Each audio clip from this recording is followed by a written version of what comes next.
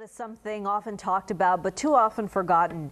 Pre-planning for an emergency. That's right, whether it's stockpiling food and supplies in the event of an earthquake or fire. Most people talk about it, but don't take the time to do it. And joining us this morning, our money and time-saving expert, Denise Winston, in the wake of everything that's happening in Japan. First of all, good morning, and thank you for coming in. And secondly, let's talk about, when we are talking about that, you don't just need to stockpile food and supplies. You're also talking about people need to have a financial disaster plan as well. Absolutely. We live in Kern County, right on the San Andreas Fault, and we have an issue with the Lake Isabella Dam. Right. It's important for us to really look at this. Number one, we really need to see what our insurance coverage is. Okay. Number one, insurance policies for flood and for earthquake, generally speaking, are a separate policy, so you need to look at those and know what you're covered for.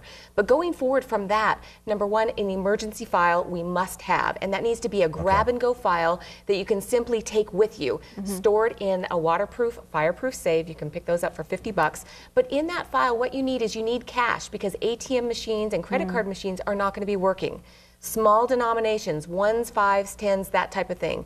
Copy of your insurance policies with the contact information, and photocopies of your ID and passports, because if everything's destroyed, you have something to go forward with. Okay? Second thing, we always talk about an emergency cash reserve, but this brings it to a whole nother level, because emergency cash reserves for evacuation and for deductible of your insurance policies is going to allow you to live. If you have nothing, you're going to be in a very bad situation, and a little bit of pre-planning goes a very long way.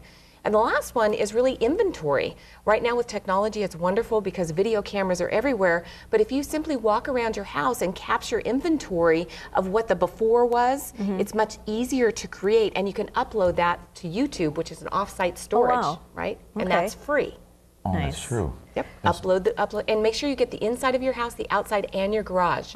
Your cars, all of your contents. Denise, let me ask you this. How much would you say that maybe people should put in that cash and go, grab and go folder based on the size of your family?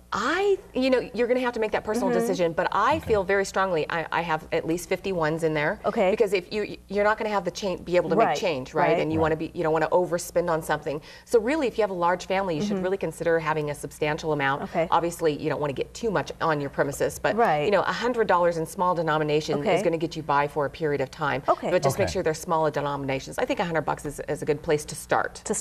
And also, I wanted to ask you this, because we always talk about this every time there's a time change. People check their batteries, their smoke detector. How often should you check and update your file as far as the pictures go and that kind of thing? You should probably do it on an annual basis. I still think January is a very busy time, but it's an easy one to do to remember. But either setting the clocks forward or that type of thing might be a good time as well. But just getting in the habit and really uploading that footage, that's probably the most important thing that we can do. It's free to do. Your cell phone, video cameras, your average cameras has a video in it. It's really easy to do.